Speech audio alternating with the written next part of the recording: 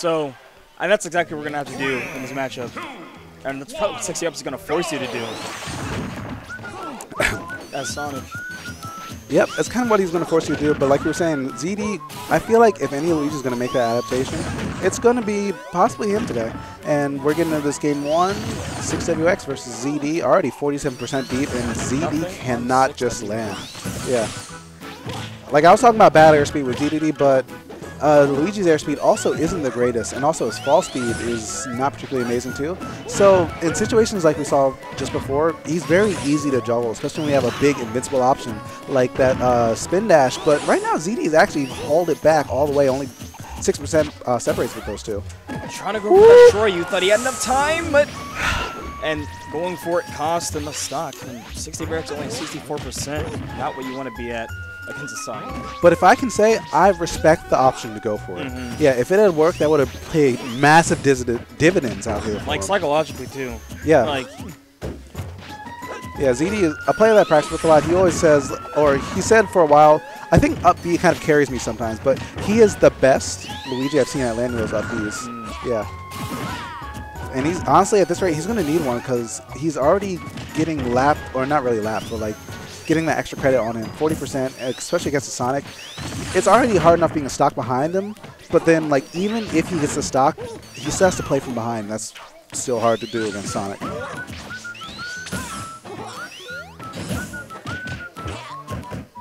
Okay, good jab pressure. And Luigi really only kills he can get from now is the smash attacks or back air off stage. Maybe even a Gimp, because he can Gimp Sonic pretty easily with the Tornado. I mean, he kind of can, but also the up B is invincible for a good duration of it. It's kind of tricky and risky to go for it, but honestly at this percent, you might need to go for it just because you're so far behind. If you don't risk anything, you might just end up losing either way.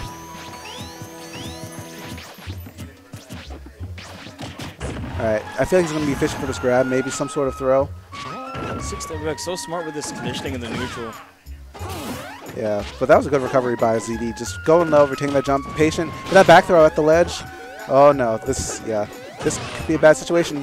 Go for that spring, but ZD, so many good recovery options right there. If his kill options could be as strong as his recovery, he could have maybe gotten a little bit more going, but seeing the weakness of Luigi right there, that spring, great option coverage by 6WX going into this game too. Another thing I feel like a lot of people, like you'll see Falcons do it all the time, they're like, the matchup isn't bad, they'll go Commodore Death, but as soon as they get Luigi off stage, his predictable recovery is really another one of his downfalls. Yeah, like you have to be very creative in his recovery, which, like, yeah, ZD was doing for quite a while there. Boss is a very good example of being creative with your recovery. He'll save his jump for the longest time too, it's incredible. Yeah, I'm expecting a character switch because I'm expecting it. Oh, the character loyalty. Let's go. My boy ZD.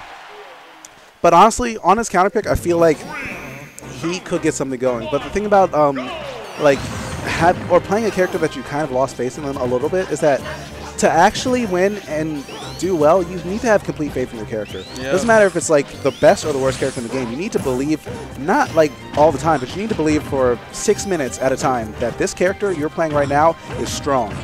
This character you're playing right now has the tools to make it all the way back. And ZD is playing a lot more confident this time. He's challenging a lot more landings, and yeah, he's he actually being has a lead. Aggressive, which I like. He's not giving him any space, camp him out again. He's being straight. He's getting these really good punishes as well, and converting on these platforms, like you said earlier. Yeah, to be honest, I feel like he was playing too smart before, but in this matchup, it is kill or be killed. You got to go stupid hard sometimes, and he's mixing it up with that smart play style that we saw last time, and the crazy aggression. I'm gonna land with Nair and not care what button you're going to press. Oh no, but you cannot do that. You can't do that. I never understood that. We can see this man charging the forward smash or ZSS with a down smash. And they're like, oh, you can do it? I'm a neutral get up. But then again, a lot of people think they're gonna time it right. Yeah, that's the hard part. Because Sonic's forward smash is actually more active than it looks, and that could be a pretty hard position to get around if you aren't prepared for how active it is.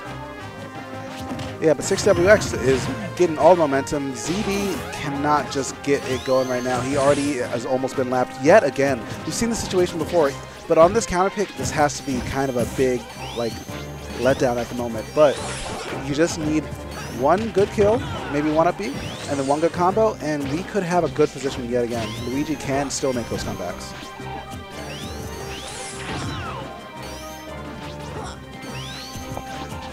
Yeah, but 6WX knows that too. He's playing too safe for anything to really, happen right now. Oh, okay. That would have gimped him. That would have been something he really needed. Yeah, that would have been huge. Especially like sub 100. Now he's above 100, and even if he gets a stock, it'll be tough. It'll be tough. Especially with the crowd against you. Oh man. Right. He's been 6WX has been reacting so well to CD's landings. Oh, I don't think he had his jump, and that's it. 6WX taking it with a solid, convincing. I'm running out of adjectives. 2-0 over my boy ZD. Yeah, but next time. Definitely. Yeah, my boy ZD's too good to take a licking like that and just